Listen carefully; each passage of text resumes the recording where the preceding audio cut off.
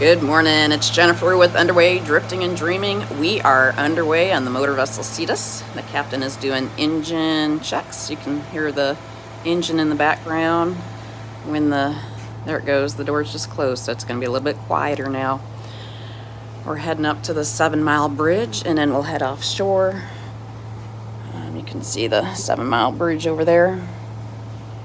I'm on autopilot, so I have this little clicker. So if I need to come right, I'm right on course. I can see the red day board. Here's the starboard side of the boat.